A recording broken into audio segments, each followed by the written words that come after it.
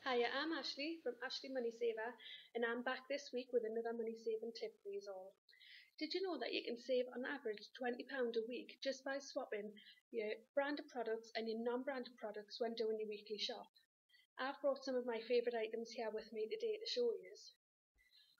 We've got Tesco's Bolognese pasta sauce. This will feed 5 people in my house, and it's only £1.20 for a jar this size, which is really good. It would cost you a lot more to get a jar of Dolmio. I've also got Tesco's own brand penne pasta. That's only 30p a bag, and that'll do 2 meals in my house.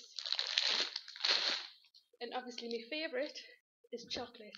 Try Asda's small price chocolate. It's 30p a bar. Trade it in for your bar of Galaxy or Dairy Milk. Honestly, I'm a curvy girl, I'm not exactly skinny, so I know what I'm talking about when it comes to chocolate. 30p for a bar of chocolate, you can't go wrong, and it's lovely. Give it a try. Try swapping some of your branded products this week when you do your shop for non-branded products, and come back and tell me what you think. I'm sure you'll be surprised with the results.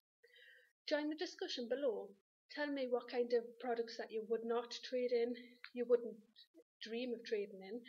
Tell me products that you have tried trading in for non-branded products. Tell me what you like and what you don't like.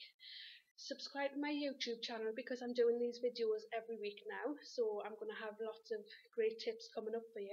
And make sure you like the Facebook page where we're posting deals and tips all day long. Thank you very much.